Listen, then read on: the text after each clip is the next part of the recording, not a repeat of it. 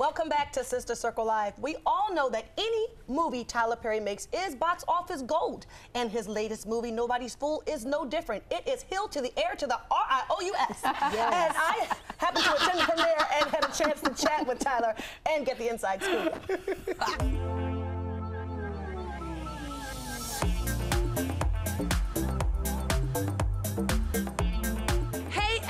It's Trina Braxton with Sister Circle Live, and guess what? I just walked the red carpet, but now I'm on the opposite side of the fence.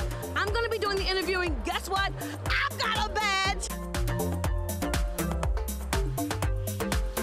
Trina Braxton with Sister Circle. How are you? I had to look at you a couple times. Stop! Up on you. Trina Braxton, Sister Circle. Trina Braxton, Sister Circle. Tell you up this time I'm trying to do my job. Okay, do your job. Okay. But we worked together a long time ago. Yes, we have. So tell me, this is your first rated R comedy. How did this come to fruition? I was hanging out with Tamar, and she's so rated R. No, I'm kidding.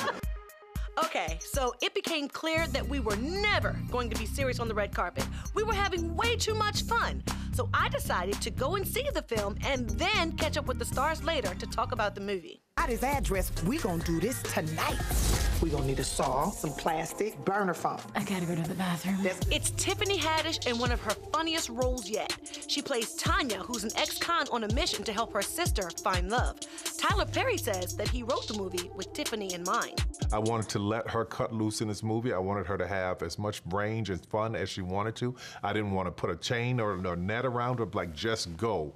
And she did, and she did.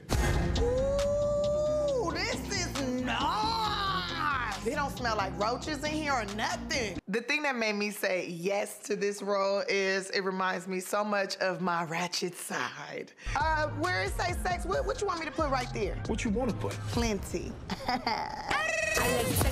And of course, Tiffany steals the show as usual. It was easy for me to write Tanya because that's Medea. I was just writing young Medea. What would Medea say in these moments? What would she do? How would she do that? It's really easy for me to write a funny character for her because all I have to do is think Medea.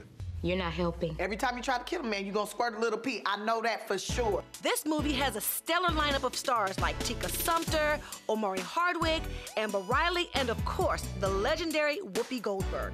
Just to have a legend in the mix and to have her say thank you to me, man, blew my mind. This connection is so rickety. Hello? What? Mama, you in the window. I'm sorry, what? We not on no cell phone, Mama. I can't hear you, baby. I can't hear. Oh, my. Mama! She's such a free spirit. She would have been a hippie back in the day. I mean, and Whoopi nailed it. She killed it. It's so funny. It's so funny.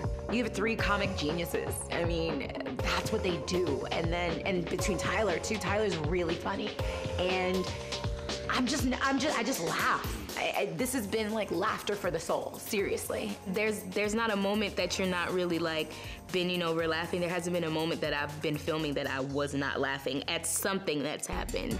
And it's been cool to kind of have that freedom to be funny. And it's no holds barred at all in any of these scenes when it comes to how far any of these characters will go and what they'll say.